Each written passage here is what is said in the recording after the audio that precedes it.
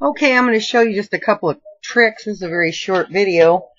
Show you one trick and then show you how to make the same timing across all the slides or whatever you want to do. First of all, I just made this quickie little project. Click on the first slide, your title slide or whatever slide is first. Take the slider and slide all the way down to the bottom to your last slide. Hold down the Shift key and then click on it. And that highlights all the slides. And go to the Animations tab.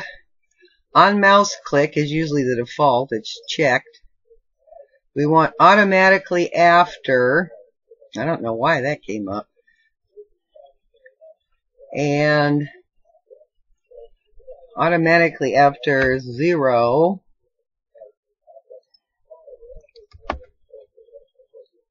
Oh, 3, let's say. Okay. Then come up here to your slideshow, set up slideshow, and you pick the show type. Usually I like it full screen, and I put browse to kiosk. In other words, you don't have to be there.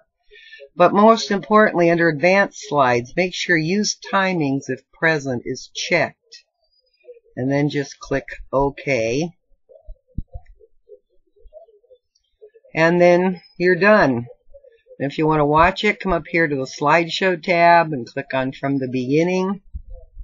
And there it goes. They just go through automatically by themselves.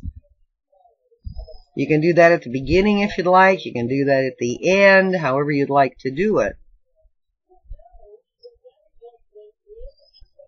Now, the next thing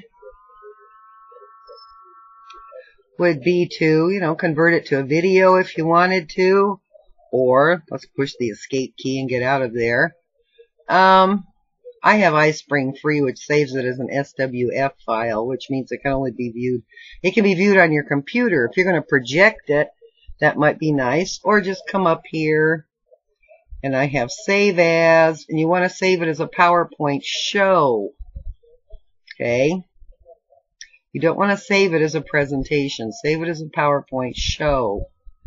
And that way it can be viewed on any computer or shown by any computer, projected by any computer that has PowerPoint or PowerPoint Viewer installed on it.